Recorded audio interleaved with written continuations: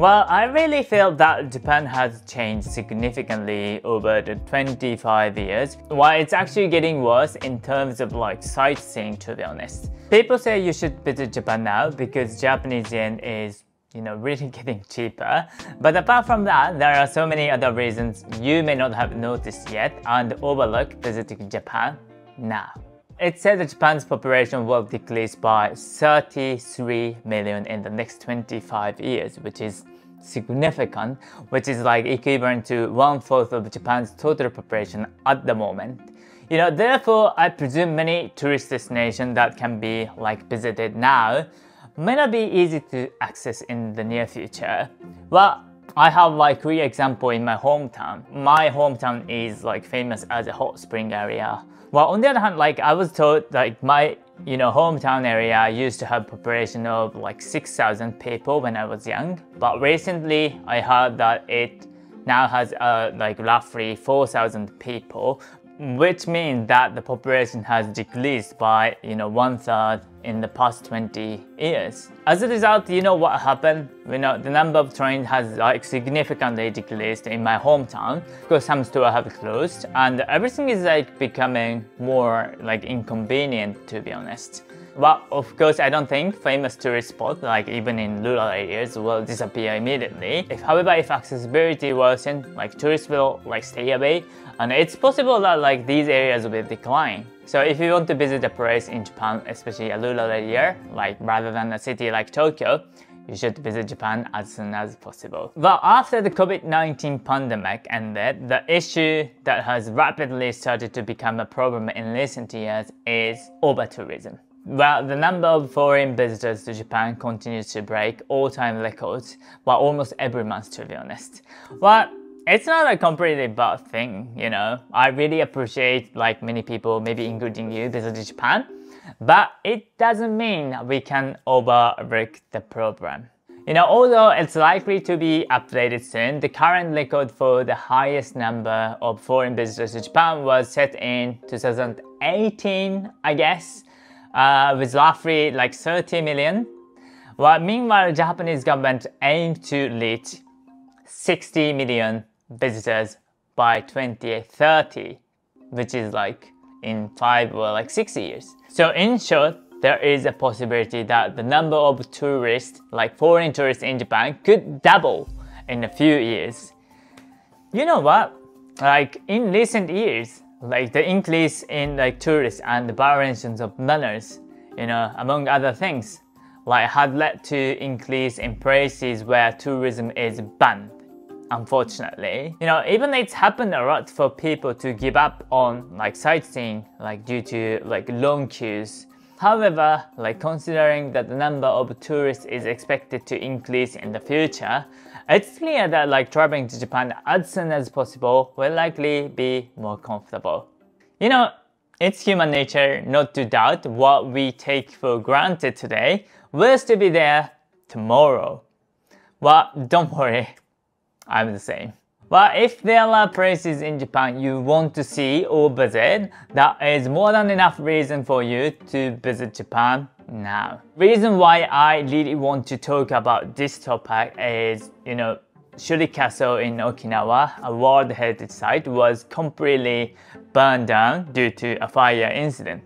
It's currently being like under constructing and rebuilt and is planned to be like open for tourism in the future, I guess in 2026 or something. But remember, in Japan, natural disasters such as like earthquake and tsunami, typhoon are like really frequent. You can't forget that the places you want to visit in Japan could disappear without a trace, more often than in other countries. Even Mount Fuji, a famous tourist spot in Japan, has the potential to erupt and we don't know when it might become impossible to climb. Mount Fuji is one of the places I want to visit, but I haven't been able to yet, so I plan to climb it sometime next year. Alright, so another thing I really worry about now in Japan is, the temperature. This is not only in Japan, but honestly, the recent climate changes have been like, insane. For example, the summer in Tokyo, like this year, there have been like many days where the temperature reached like over like 36 or 37 degrees, and it's almost impossible to sleep without air conditioning at night. But however, thinking about when I was young, like 15 to 20 years ago, it was possible to sleep normally without air conditioning at night. So Japan has 4 like distinctive seasons, as you know, and each season has its own way of enjoying itself. Therefore, the impact of like temperature fluctuation is like quite significant in this country. A clear example of this can be seen with cherry blossoms. If the temperature rise continues, it's said that there will be areas where cherry blossoms will not bloom in the future, and it might stop snowing as well. While the temperature should not be underestimated, especially during this hot summer, many tourists use their holidays to travel to Japan. I know that. But however, walking around the various places in this heat is not an easy task, even for like young generation, even like age 20s. It's expected the temperature will continue to rise, so it's unlikely that the temperature will improve from the current situation. Alright, so the next thing is Japanese culture. I think Japanese culture is unique and fascinating. Do you agree with that? But however, we can't overlook that traditional festivals and crafts are like struggling with a lack of successors in Japan. While many foreigners, maybe including you, enjoy cultural experience in the cities they visit, but the opportunities to have like such cultural experiences are like decreasing, unfortunately, year by year. Especially since I have been living in Japan for a long time, I can't help but realize, like many things, including our lifestyle, have changed from the past. Let's say, for example, most of the new houses being built in Japan are, obviously Western style, not traditional Japanese style anymore. The number of Japanese people sleeping on futon is decreasing. There are like probably many young Japanese people who have never experienced the Japanese tea ceremony. Change may be inevitable with the passage of time. We all know that. Therefore, the best opportunity to experience Japanese culture is, undoubtedly now rather than in the future.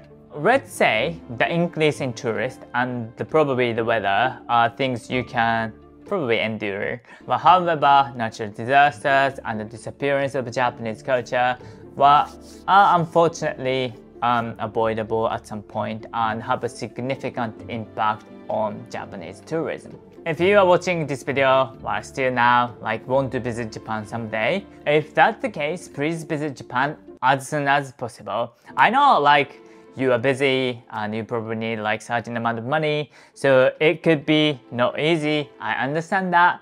But I'm sure traveling to Japan now will be more comfortable and enjoyable than traveling in 5 or 10 years. So, are you ready to come to Japan? Before traveling to Japan, please also check out this video. It provides useful information for traveling in Japan. Alright, so thank you for watching. I'm waiting for you in Japan. See you soon.